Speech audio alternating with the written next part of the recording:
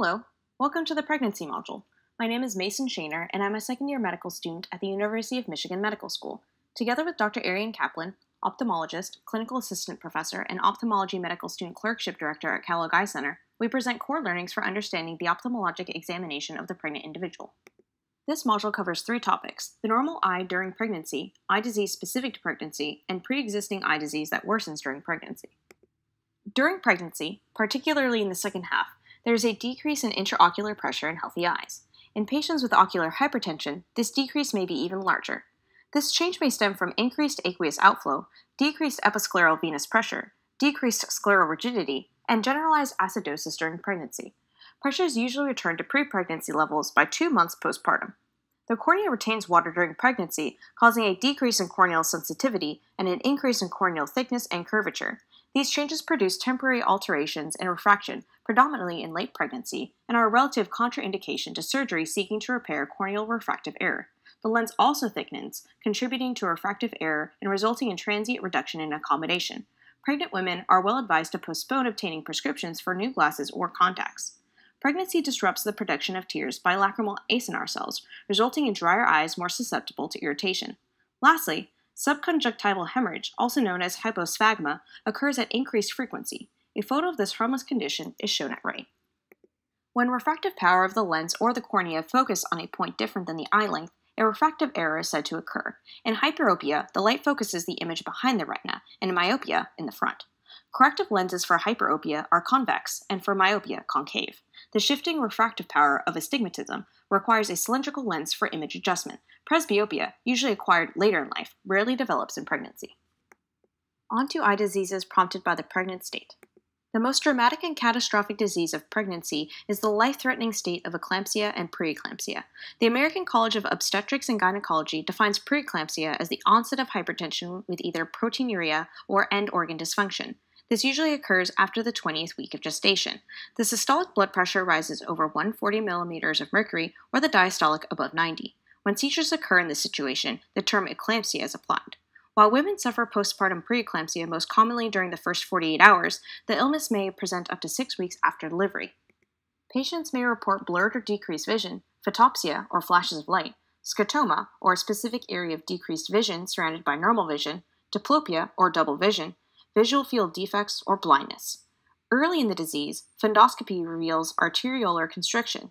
The normal ratio of artery to vein diameter is 2 to 3. On the right image, notice how the ratio is abnormal. The arteries appear much thinner.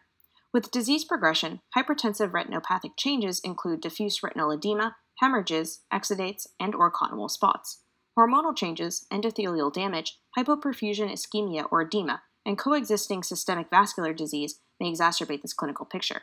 Fundoscopic changes are mirrored in the placenta, providing a screening tool for both maternal and fetal care. Preeclampsia or eclampsia can precipitate exudative retinal detachment. Accumulating fluid separates the neurosensory retina from the retinal pigment epithelium without a hole, tear, or break. 1% of preeclampsia patients and 10% of eclampsia patients experience exudative retinal detachment. If they have HELLP syndrome, a condition both associated with and separate from preeclampsia, characterized by hemolysis, elevated liver enzymes, and low platelets, they are 7 times more likely to suffer exudative retinal detachment. The diagnosis is usually made bilaterally in postpartum. On the right is a fundoscopic image illustrating an exudative retinal detachment. Prognosis is usually good. Visual acuity resolves completely within weeks postpartum. 15% of preeclamptic and eclamptic women develop edema, ischemia, or ischemic infarctions of the occipital and parietal lobes of the brain or the thalamus, leading to syndromes of cortical blindness. The patient may believe they can see, but in fact cannot appreciate their visual surroundings and may develop altitudinal or homonymous visual field defects. Headache, hyperreflexia, or paresis are features commonly associated with cortical blindness. Pupillary light reflexes remain intact. An MRI is the imaging study with the greatest diagnostic yield. Findings include focal occipital lobe edema and/or bilateral edema of the lateral geniculate nuclei, an area of the thalamus. On the right is a T2 MRI showing hyperintense signal bilaterally in the occipital parietal regions at the mid-occipital level. Prognosis for cortical blindness is often good. When isolated, visual loss often recovers within 4 hours to 8 days. However, when bilateral inferior scotoma and visual field defects are reported, cortical blindness may persist for several months postpartum.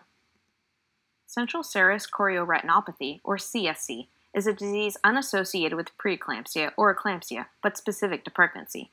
Late in pregnancy, fluid accumulates subretinally within a circumscribed area in the macula at the level of the retinal pigment epithelium, forcing a neurosensory retinal detachment. The top image on the left shows the appearance of CSC. The bottom image is an optical coherence tomogram demonstrating subretinal fluid. Women experiencing CSC report moderately reduced visual acuity and unilateral metamorphopsia, a type of distorted vision in which a grid of straight lines appears wavy and parts of the grid may appear blank.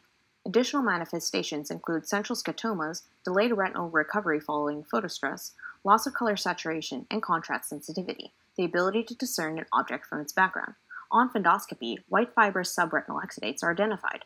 On the right side are examples of how the ampullary grid appears to a patient so affected. On the top is an example of central scotoma, and on the bottom, metamorphopsia. In general, CSC resolves within a few months after delivery, and visual acuity returns normal. However, for some patients, visual changes persist. We turn to the effect of pregnancy on pre-existing ocular disease. Pregnancy worsens many pre-existing eye diseases, such as glaucoma, pituitary adenoma, and meningioma. We'll focus on the highly prevalent diabetic retinopathy. The hyperglycemia of diabetes damages the retina, leading to diabetic retinopathy. There are two types of diabetic retinopathy: non-proliferative, in which lipids and fluids seep into the retina causing damage, and proliferative, in which new blood vessels form causing traction on the retina. On the right are two examples comparing and contrasting proliferative and non-proliferative diabetic retinopathy respectively. Diabetic macular edema may also be observed with proteinuria or hypertension and may worsen during pregnancy. Isolated gestational diabetes is unassociated with a risk of diabetic retinopathy. Patients without diabetic retinopathy before pregnancy are unlikely to develop it during gestation. Patients diagnosed with diabetic retinopathy before pregnancy usually experience a worsening during the second trimester, followed by improvement during the third trimester and postpartum. Macular edema may resolve during postpartum.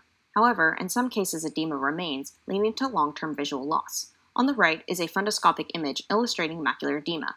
Given the propensity for worsening of previously diagnosed diabetic retinopathy, consensus guidelines recommend that all pregnant diabetic patients have a baseline fundoscopic exam in the first trimester, even those without known retinopathy.